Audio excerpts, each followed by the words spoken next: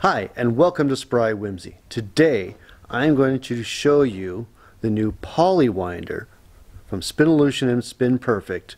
It is an auto winder to automatically feed your bobbins. This is designed by Mike Pauly.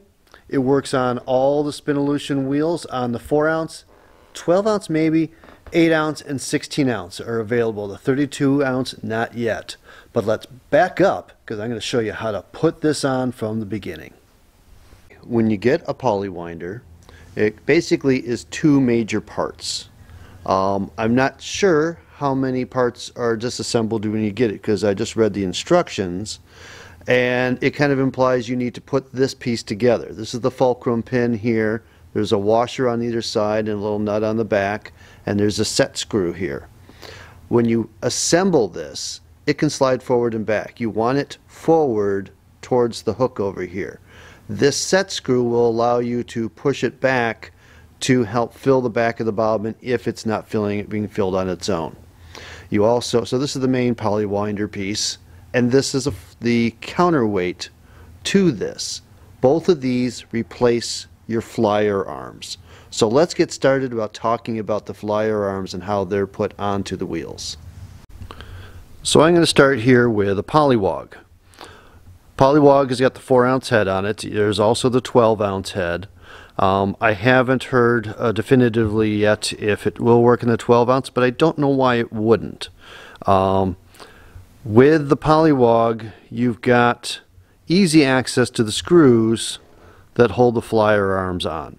So to take these flyer arms off, you basically take the orifice bar off, take your bobbin off, and then it's one screw in the back that's holding it in, and it's pretty tight friction fit in there. Okay, if you have an Echo, this is an old Echo head, a Corian Whirl, and it will work on here. However, it's not the easiest thing to take apart, and you might think about it because if you look, it's really hard to get to that screw around the head on a 4 ounce Echo. And you can see over here it's just as tough. On a newer one, you can disassemble the head easily to get to those. On an older one, you have to play around with this E-clip back here. You need to remove that to slide the flyer head off to be able to get to those screws easily. I did it, and we did work with this flyer head. I did it by just kind of angling my screwdriver in there and carefully pulling them back and putting them back on. It does work on the older wheels. Now over here on my Firefly, I have an 8 ounce head on it right now. The 8 ounce head, it is very easy to get to that screw that holds on the flyer arm. So when you're doing an 8 ounce, it should be very easy to change out those screws, or pull the screw out to change out the flyer arm. Now I've got a Bullfrog here with a 16 ounce, and you can see it's very easy to get to that screw head to get to the flyer arm. So the 16 ounce shouldn't be a problem, and it would be the same if you had a Mach or a Monarch or a Firefly with a 16 ounce. They're way out here.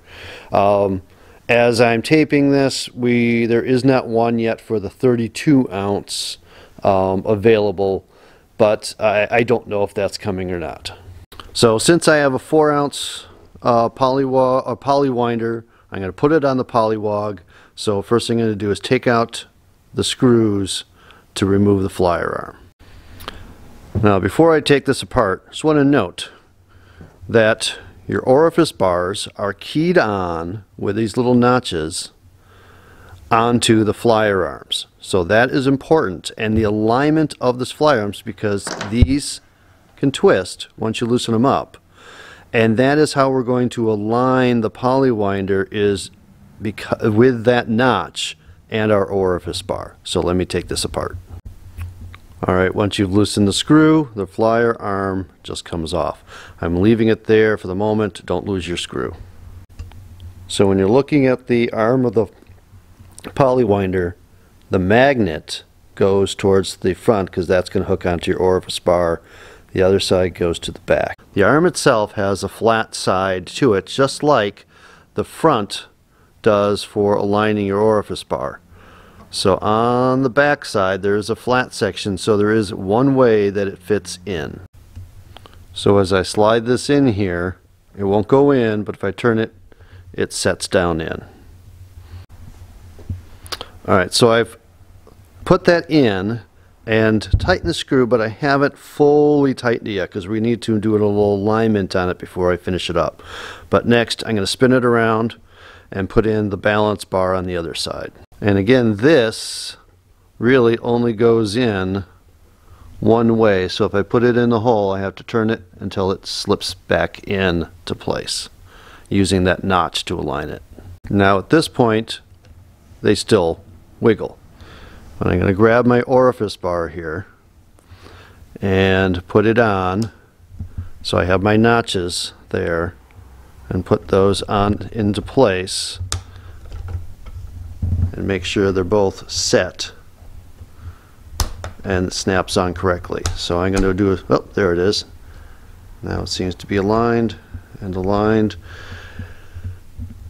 and then you can tighten it up once you know your orifice bar is going to snap on correctly. There's still a little play, but I try to make sure that this curve is at least tucked into the head, so there's nothing sticking out that's going to do any catching on anything else.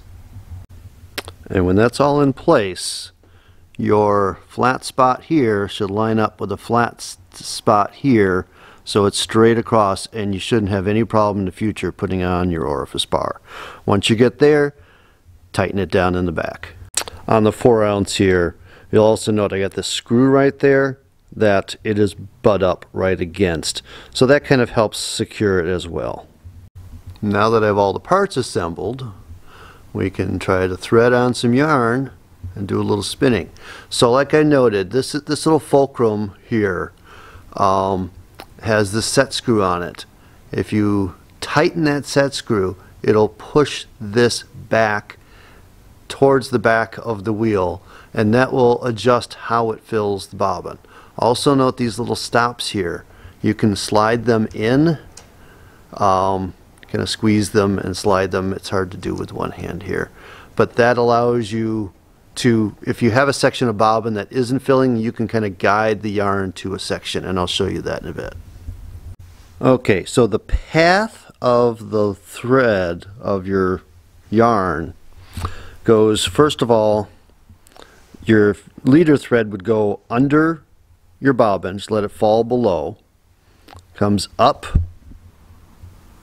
over the fulcrum pin, under this little hook, and then to your orifice hook, like that. Let's see if I can do this. And then you just spin it and let it feed in. And let's see if you can see if it's moving. So I slow down here. So over time it'll just slowly adjust and fill your bobbin. And we'll get another video on spinning with the Polywinder in a bit. So this bobbin, as you see it, was filled with the Polywinder on the Corian whorl one that I had it on originally. And now we're going to play around with it on the Pollywog instead.